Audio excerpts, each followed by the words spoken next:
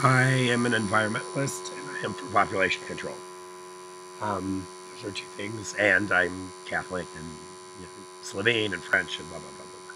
So, two things I would like to see that I probably won't because they're just too horrific, but I think they'd be funny because I have a really sick sense of humor.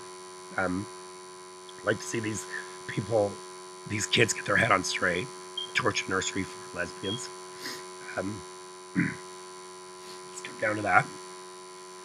They're all doubling down on me too. I'm sick. I'm being harassed constantly.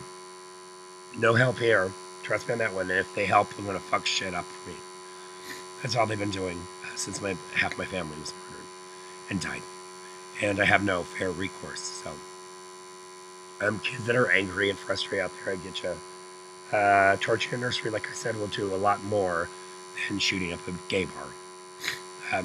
It will be a symbol of getting rid of lesbian power. I'm not saying I'm doing it, but if you're angry out there, you might as well. And I would like to see a video game. We have Grand Theft Auto. Why don't we have one where it's about population control and you get a shotgun and, some kid shoots up a kindergarten? I don't care. I don't have kids. I'm not even allowed. I'm not even a human being here. Shit, under lesbians. I'm treated like a fucking dog every day. Like a goddamn slob dog under these fucking cunts.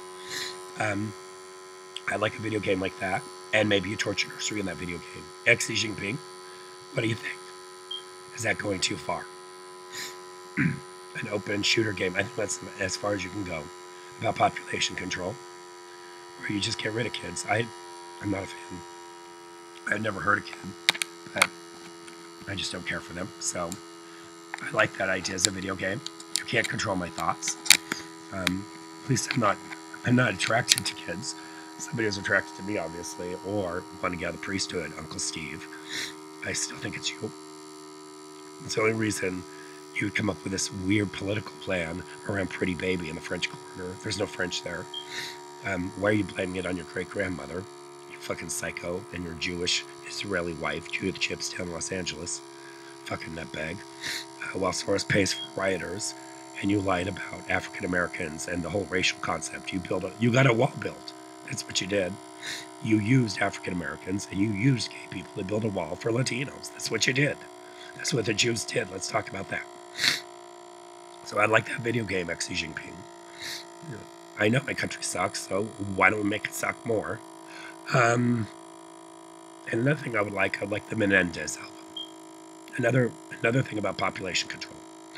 The Menedez album is a backmasked album like Crystal Castles, which has a lot of death threats and shit in it, but it's all sung by women and it sounds really sweet. And Skinny Puppy, which actually, 1984, the first gangster rap album. I'm not for hurting cops, but it does have a lyric that I just read. I can't understand it. I like the music. I actually had a cop try to buy my synthesizer off me at that time, so I think it's hilarious. The song Assimilate says, "Sport a gun, shoot a cop." And I'm like, shit, I never saw that. So I like a backmasked album called the Menedez album that's all about killing your parents. And it's very sweet and nice, just like Crystal Castles.